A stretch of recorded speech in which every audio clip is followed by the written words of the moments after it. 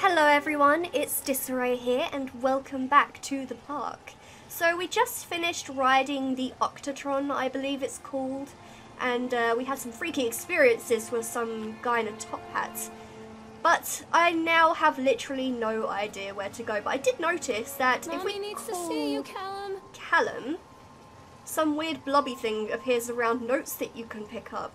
So we clearly have some psychic note finding capabilities. Let's examine this Polaroid. Oh, I remember this. God, that face! Wow. Face only a mother could love there. Oh dear. Well, I guess we'll go this way because this is the direction. Hides in thoughts. Oh, okay, and she's having some Treachery that exposition, lashes so... like a whip and scars our insides. The first time I saw Callum, my thoughts betrayed me. I looked down at this wrinkled, red, bawling thing and I thought, is that it? We build our world from expectations, and the world that I had built for Callum was no different. He was so real, so there, and so far from my expectations. And they shattered, and as they fell in pieces, that one treacherous thought became a new foundation. All of the love that we shared, all of the warmth and goodness that followed, built on a single, traitorous thought. I mean, who looks at their baby and thinks, that kind of sucks? That's really mean. Okay, well, there's something creepy going on in there. But let's go ahead and read this page on the window. That is, I do not like that woman in the background. She's going to appear when I finish reading the note, and I'm not cool with it. I thought working in the park for a summer would be a lot of fun, but the end of the season here really drags. There aren't that many tourists around, and so most of the staff spend their days standing around gossiping. And most of that gossip is about Chad. I mean, Steve, see? Even I am starting to call him Chad, and I went to school with the guy. It's that goddamn suit. In the beginning it was a laugh. Steve, the local lush, as Chad, the chipmunk, child-friendly mascot at Atlantic Island Park. Lock up your daughters and all of that, but the more he wears that suit, the weirder Steve is getting. At first it was little things, like refusing to change out of the suit at work and taking it home with him every day. But then I saw him at Susie's diner, still wearing it, and it wasn't even a work day. Some of the staff complained discreetly to park management about the smell, and I saw him walking and talking with Mr. Winter, the owner, one day. But nothing seems to have changed. The suit still smells like a carcass whenever Steve walks by, and apparently Steve has picked up some new skills since the last time I saw him puking up in a gutter outside the cycle station, because he sure as hell can carve a mean ice sculpture. Those shapes he makes in the ice, though, they give me the creeps. Steve came by the booth today, lucky me, and he just hung around for a while. I couldn't really tell because of the suit, but it seemed like he was just staring at me, sizing me up, eye-fucking me, whatever he was doing. I asked him what he wanted, and he just stood there, not saying anything. Eventually I called my supervisor, and when he came by, Steve wandered off. My supervisor told me to put everything in writing, so here it is. Also, I quit. I don't want to see that chipmunk suit ever again. Laura Henman. Oh god, what did I tell you guys? I knew she was going to be there when I stopped reading the note. Stupid biatch, get away from me. I'm not cool with this. I'm not cool with your shenanigans right now. So what's with the creepy bird thing? Is this their secondary mascot? I guess it's like some weird ducktopus. Strange, anyway. I'm guessing it's meant to be an octopus because the ride that it was on was called the Octatron, but it just looks like a duck. Like a psyduck with 3 eyes and tentacles. This looks interesting. Bumper cars, okay. Fair enough, let's go ahead and try out the bumper cars, I suppose. Hello? Constant crashes and 80s music. I guess it floats someone's boat. There's something to do with this car over here. I'm not sure if we can actually ride, like, legitimately ride the bumper cars, but we'll at least check this out. Examine device.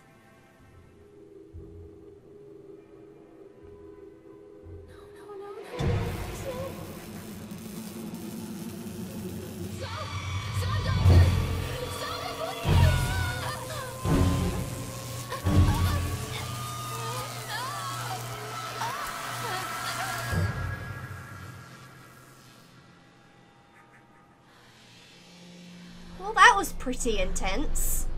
Oh, we're freaking out again. This is not a good sign. Mommy needs to see you, Callum. Is there anything else over here? Where are you? Okay. Come out, sweetie. Ah, there's something over there. Fair enough. This is really useful, this blobby ability that we've got. I forgot I can run. I should probably start doing that because otherwise this game is going to take far too long to actually play. Come to mommy, Callum. Okay, it's this car over here, the one with the headlights on. An accident report. Brief description of the accident or incident. During the transport of the bumper cars into the arena, one of the straps attaching the load to the trunk came untied, causing a cascade of bumper cars onto Francis, who was standing directing the driver. Francis was crushed by the weight of the cars. Francis was killed. Oh dear, this park has not had very good luck. Well, it wouldn't have really helped to see a doctor, but I suppose that's fine. Dexter, the truck driver, claims to have seen someone on the back of the load undoing the straps. Nobody else reported seeing that. The sheriff has requested that Dexter provide them with urine samples. Double checking of the straps after transit should be mandatory, and drug screenings for all drivers. So they think he was on drugs and that he caused the incident, I suppose. What's going on here? Oh, we're just going to stand here whilst this car destroys us. Okay, or it just goes that way. I'm guessing that's unlocked like a new direction for us to go. So let's go check out that bumper car then, shall we? Stay where you are. Well, that was slightly freaky, I'm not going to lie. Just drove itself right past us. I'm watching you. Stupid bumper car. Right. Let's head up these stairs, see if there's anything new to look at. Mommy is coming, Callum. I should remember to keep pressing It's a matter of public record that I am right a failure click. as a mother. Once, when Callum was very small, I left him asleep in the car while I ran an errand. Don't even remember what it was. When I came back, the sheriff was standing next to the car, watching my boy through the window. I didn't like what I saw in his eyes. Judgment. He wrote me the ticket without saying a word. Just the scratch of his pen on the notepad. When he gave it to me, our eyes met. I know what you're going through. My daughter, Helen, she just gets some help. Help was a bolt of lightning. Help was 1,000 volts surging through my veins. Help is agony. I'd rather die. I wanted to scream. I'd rather you pulled your gun and shot me. But instead my mouth said, yes, Sheriff. Okay, she's got some problems. She's definitely got some problems. Let's go ahead and read this. Continually delayed by the incompetence of the builders. The problem is that they are local, and so they believe a lot of the rumours about the old man Henderson used to do here. They grew up on those tales. Every time a bolt comes loose or a wrench goes missing, those fools are crossing themselves against the black magic. Of course, that is why I chose this site over all the other potentials. Solomon Island is a nexus for dark energies, and the thought of all that power just dissipating beneath the earth here, it makes my skin crawl. I called in a few favours back in Brooklyn and got someone at the local academy to see if they had any interesting books about local history. Turns out they do, and it turns out that old man Henderson has some pretty strong connections to the Brooklyn crowd. Perhaps something he wrote will help me find the piece of the plans that I am missing. So do we get to ride the Ferris wheel now? Because I'm a little excited about that, I'm not gonna lie. I am terrified of heights, IRL, so I'm not a big fan of amusement parks. So games like this, well, not particularly like this one, but games where you can ride amusement park rides without, you know, getting all the butterflies and stuff like that. Stay where you are. Kind of like that stuff. So it means I can enjoy the sights without having to endure the shittiness. I know a lot of people like them, but I don't. I just can't hack that shit. So they are going to close this place down. Doesn't surprise me. After touring the park, riding the rides, and viewing the startling number of incidents suffered here in the park, it is this inspector's opinion that Atlantic Island Park should be shut down until Nathaniel Winter complies with all safety regulations. While I understand that there is a sensitive political relationship between Mr. Winter and the Senator, I nevertheless suggest that such political considerations be set aside in condemning Atlantic Island Park. The rides at first glance appear well constructed and maintained, but the sheer number of incidents in the park during the last few years, and during construction, led me to believe that there is something wrong at the base level of construction, and we should close the park and fully investigate these flaws. To wit, here is a partial list of the fatalities, wow, very unlucky park, in the park since opening only 2 years ago. A family of 3 killed when a roller coaster cart derailed. 14 separate incidents of broken bones and crushed ribs while riding the Octotron. Wow, we were lucky. Suicides are hardly the park's fault, to be fair. 3 suicides from the top of the Ferris wheel. A child seriously injured on the escalator. Over a dozen children reported missing in the House of Horrors since its construction. 1 report of a drowning in the Tunnel of Tales. The sheer volume of incidents means that it is my strongest recommendation that Atlantic Island Park be closed immediately. That is unfortunate.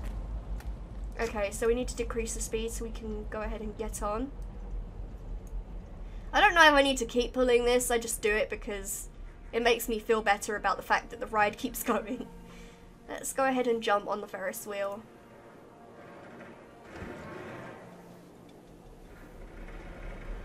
Look, he's in there again! So he's the guy that's starting the rides. I wonder what she expects just getting in the cars when there's nobody at the levers. But, oh well. The sky looks very pretty here. In fact, it all looks quite pretty. I'm digging the fog. Gives this place an extra creepy feel that we just needed, obviously. People come into your life for a reason. Dad used to say that before Mom ran off. After that, he mostly just drank. Things were different for Don and I. When we met, I was sweeping the floor at Susie's diner. He came in with some workers, but he didn't try to flirt or cop a feel like the others. He just ordered a coffee and sat there, watching me. When my shift was over, he offered to walk me home. I don't know how to describe that walk. We talked and laughed and eventually kissed. It felt like love. It felt like a fairy tale. I can't tell you if Callum was made that night or one of the ones that followed. But I think it has to be that night. That one perfect night. Dawn and I moved in together, but then, well, he died. According to the supervisor, his safety harness failed when he was working on the top of the Ferris wheel. Dawn was there one moment, and then gone. Sometimes people leave your life for no reason. I was 3 months pregnant with Callum. Fairy tale fucking over. It's a sad story, but I've got to say, if somebody was in, like, at my place of work, just staring at me the entire time I was working, I would not let them walk me home. I would consider them a stalker and probably avoid them to the best of my ability. Are you still there, creepy guy? I have no idea where I should head next. Yep, there he is. Good old top hat guy. My favourite guy. I'm kind of confused as to where we should go next, actually. Callum! Tell Mommy where you are! Are there any blobby things? Where are you, Callum? I'm guessing... Where did you go?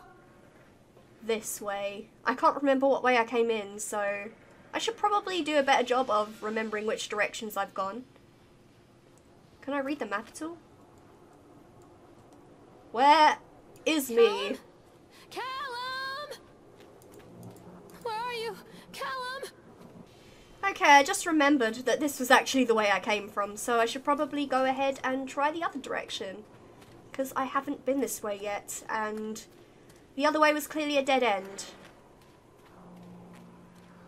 Okay. So what's waiting for me in this direction? I noticed we have a House of Horrors to attend. I'm quite interested about that one. Oh. So that's a derailed Ferris wheel cart there. I would not get on a Ferris wheel if this was the sight I saw outside. I'm not cool with that. Oh. Oh, a ticket. Well, that was oddly convenient because I couldn't get that way a second ago.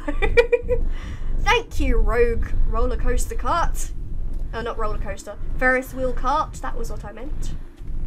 Okay, if you could stop freaking out for 1 second so that we can sprint a bit, I would be most obliged.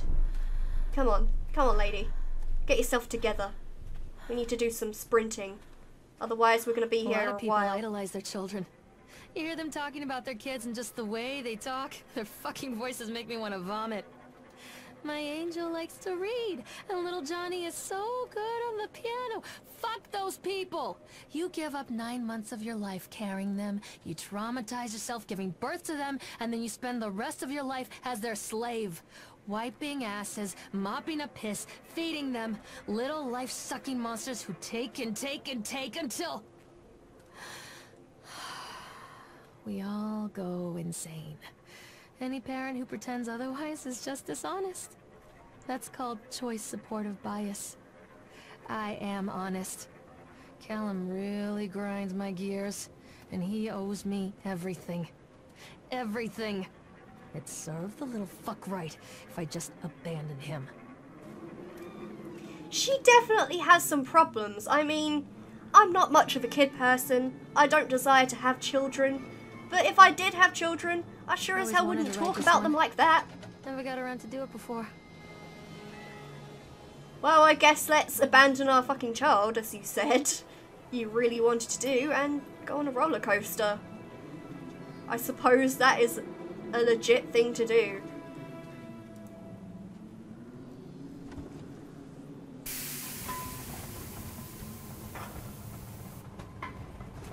Ooh. What do you want? Roller coasters are things that I have the most problem with. Callum. Who am I talking to? What have you done to him? That's insulting. You and your boy are everything that this place doesn't want. The antithesis of what we stand for. Where is Callum? The poor child. He tried so hard to do what he was taught. He even left you a trail of breadcrumbs. But the park is just so hungry. Tell me where my son is. The witch has him now. Has both of you. No happy ending here, I'm afraid. Just leave me alone. Fool. You always were. I can't help but feel like our character is just mentally ill and she's just imagining all of this. Oh god. This is disturbing. I am much dislike with this part. So I have no idea what that said. If anybody wants to pause and comment, I'll be cool with that. Maybe we shouldn't have come on a roller coaster today. Seems like it was maybe a bad choice. I mean, this hospital is not very safe. Oh, hello. Wow. Didn't expect that. That's an interesting turn of events right there. Let's get the hell off of this thing. Can't wait. Really just can't. So it appears that the witch from maybe Hansel and Gretel, the one that we heard about in the first ride, has possibly taken Callum. And we should be concerned about that, but we probably aren't because we're apparently a mega bitch. So there. Okay, let's head on out. Are there any notes to read? Oh, hello. A flashlight? Well, I could have used that probably about half an hour ago, The witch if I'm honest. awaits. So where is this witch? Let me at her. Let me at her. I'll destroy her with my fists. Okay. Callum has bruises on his arms, finger marks. Someone has been hurting him. I've asked him, demanded really, to know where he got the marks. But he doesn't want to answer me. Something has scared him into silence. He doesn't dare talk.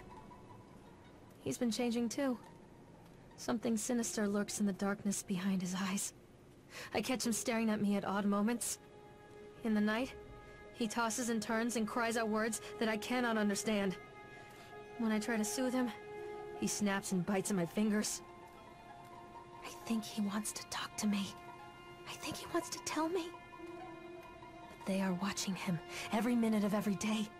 They are whispering to him in his sleep, changing him. They are taking my baby away from me. I can save him. And there will be pain. But I love him, and in the end, he will understand why. Okay, well that was definitely quite creepy. I think that she was harming him herself, but she was having a bit of a funny 5 minutes about it, trying to convince herself that she wouldn't do that sort of thing. I'm just guessing, but this is how I see it going. She's definitely unhinged in some way. But I'm going to go ahead and end the video here. If you have enjoyed what you saw, then don't forget to leave a like. And if you have any requests for horror games you would like me to play, go ahead and leave a comment below. And until next time, goodbye.